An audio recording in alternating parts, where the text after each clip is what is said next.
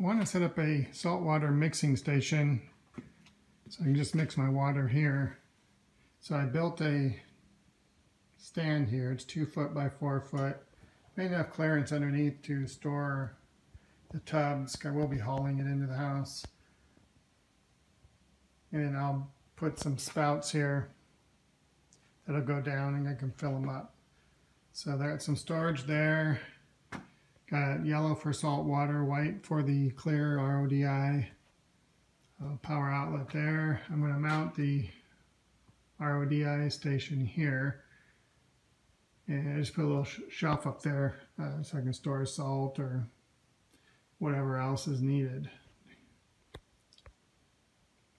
Okay, so the first thing I did, these are 22-gallon brute trash cans.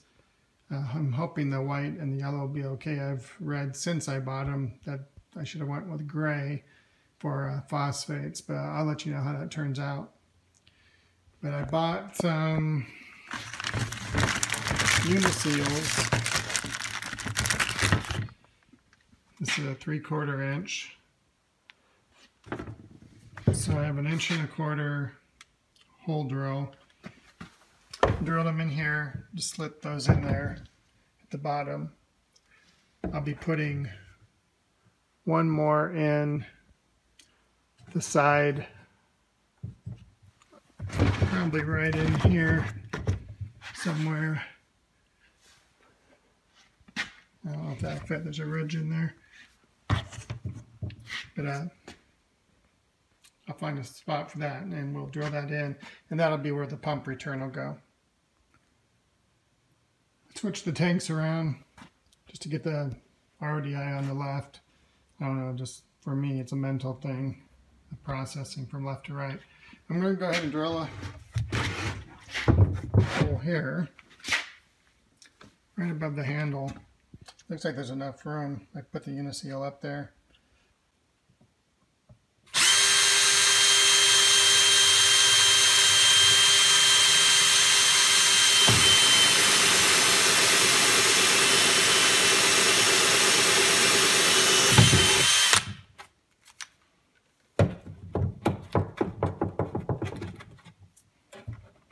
And make sure there's no burrs.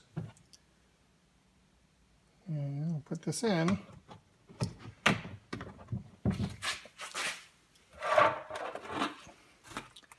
Just make sure this fits okay.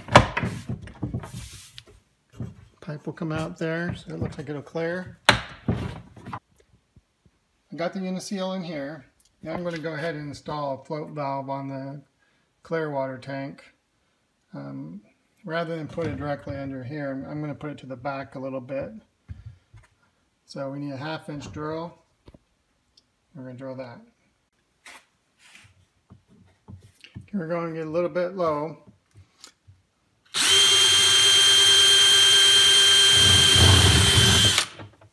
Okay, again, I'll get these burrs off.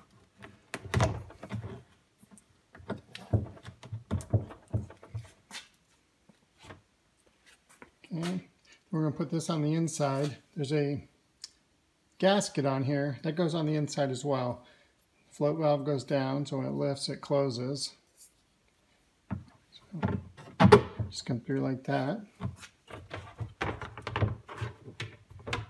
And came with a little plastic nut. We'll put that on here.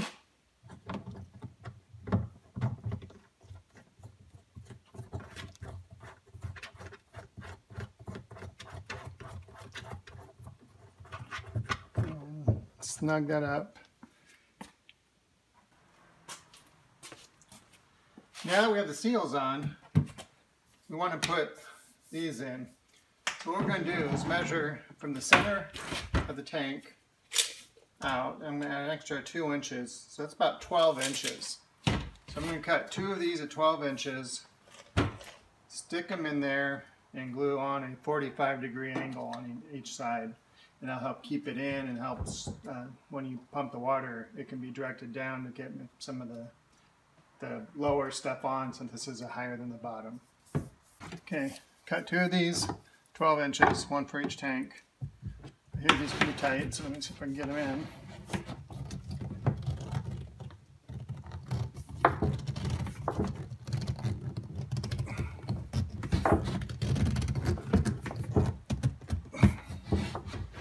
very tight.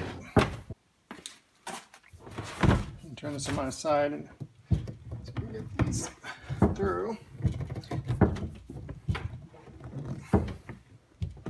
Okay, there's one. These are friction fit, so the tube pushes the rubber up against the side of this and it makes a seal. Okay, we're going to do the next one.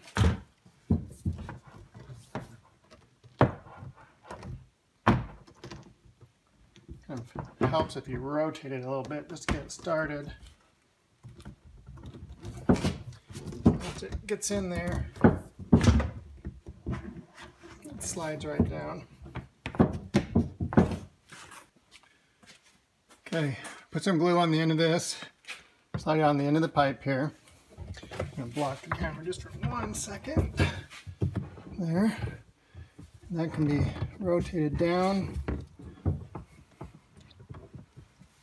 so it's pointed toward the bottom, so it'll suck stuff off the bottom. You can see the float valve here. I have this turned on its side. So, and I'm going to do the same thing on the saltwater one. Again, I'm going to block this for 1 second. Okay, and turn it down. Okay. Okay, got another 12-inch section here. I'm going to put into this seal. This is going to be where the saltwater returns back. Okay, through.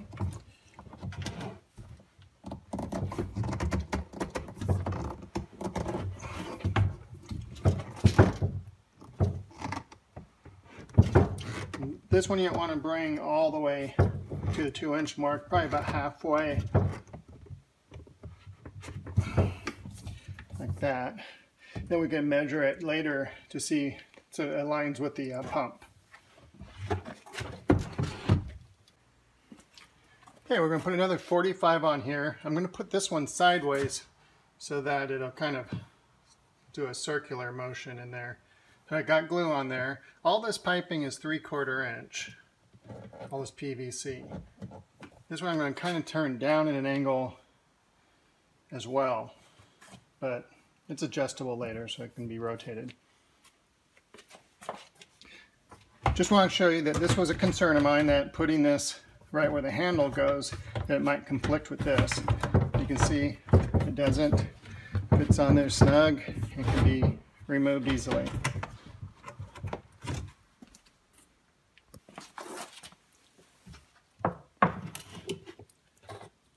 I'm going to put a T on here. Go ahead and goop that up. Put it on there facing the inside. And then we're going to put another extension on here, and then a valve, and then the downspout. So this is about 2.5 inches. Just going to put some goop on that one. PVC cement, give it the clear kind so it doesn't look real bad. Okay. Do that to both sides. I bought these red flag valves, a little less expensive. I heard they're pretty good. It's not a lot of pressure on these. Everything's gravity, so it's not a big deal. They do come with both a threaded attachment as well as a slip-on. So what we're going to do is just glue this on here.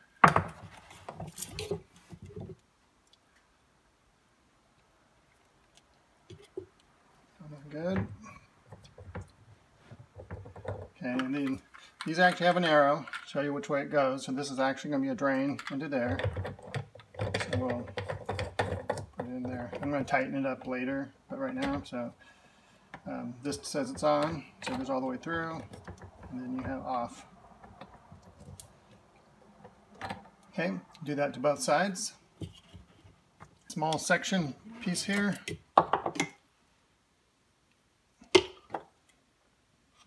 Stick that in there. And into here. And again, we'll tighten these up more later. And then we'll put another piece here if you need it. Probably don't even need it. We'll just bring out the buckets to fill the buckets here like this. I have a Pan World pump here. It's a 30X. From everything I've read, it should be adequate for the quantity that I'm doing. We're only doing 22 gallons maximum at a time. It's 3/4 inch inlet and outlet, so it should work fine with the piping here. I also bought a grounded power switch. It's an outlet that's a plug into the outlet and has an on-off switch here, so I can turn it off from the switch. I noticed these look a little flimsy, so may have to support these. I'm going to wait until after I get the connection, the rest of the piping on, because it may help support it. Probably not, because it's pretty close to the base, but I'm going to wait anyway. I'm going to mount this in here, in the back, so that it'll go up and into here, and then out here to the T, into each of these. I picked up these adapters for the pump at Home Depot. They're 3/4 inch. One side is threaded, so it can screw onto here. The other side is smooth, so these can go in there. So we'll go ahead and wrap the pump with plumbing thread.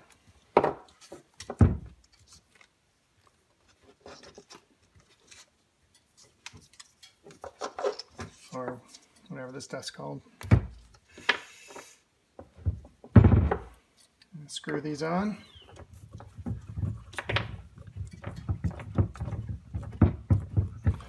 Do the same to the other one. Once you have the pipe thread tape put on, you can put the other piece on. We're going to go ahead and connect this piece here first so we can make sure it aligns correctly with the down spout here. Remember, we're going to put a valve in here in line as well. Probably isn't needed to have a valve, but it'd be good if you don't put a valve here to put a union in. That way you can remove it from the pump if you need to. So a union would be just this without the valve piece. And so that way these can be screwed off. And we'll put that in there. But I'm going to go ahead and put the valve in. Not sure that's needed, but I have the valve, so we'll go ahead and do that. And we just can connect it here and down to there. So we're going to go ahead and goop this one up. It was sitting on there in the previous scene, but we'll put that on there, point it down, and then put a shorter extension here.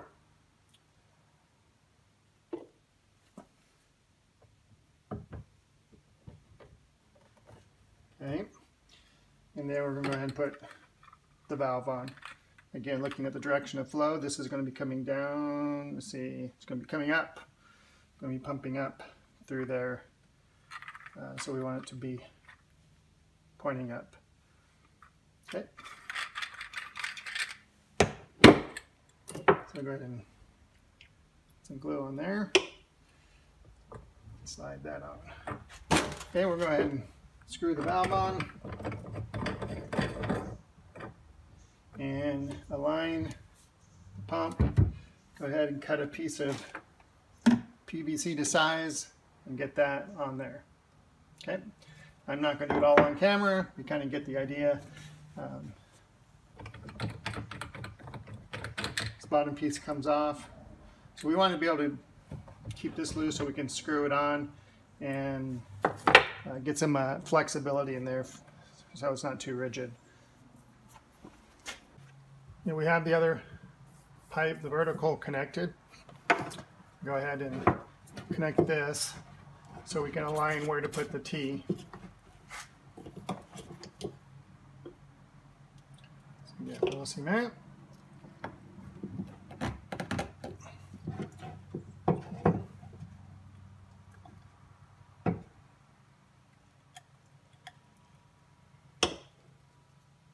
Here, the arrow going this way, this is going to come out, go up and around.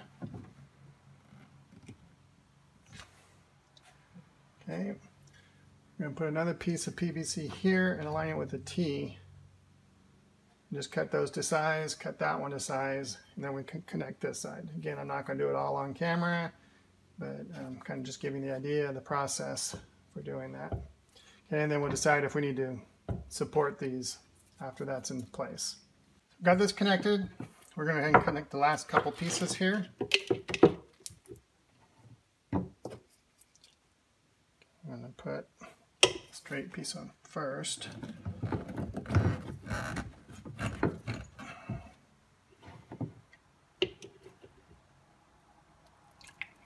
Goop up both sides of this.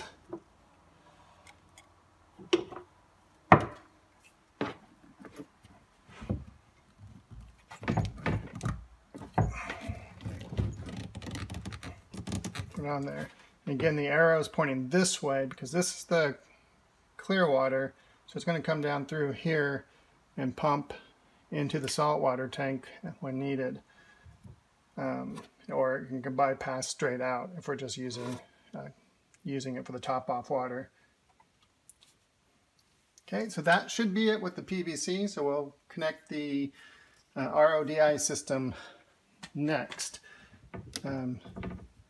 These are pretty sturdy, but I'll probably just put a shim underneath just to support this a little bit so it doesn't put a lot of stress on this joint.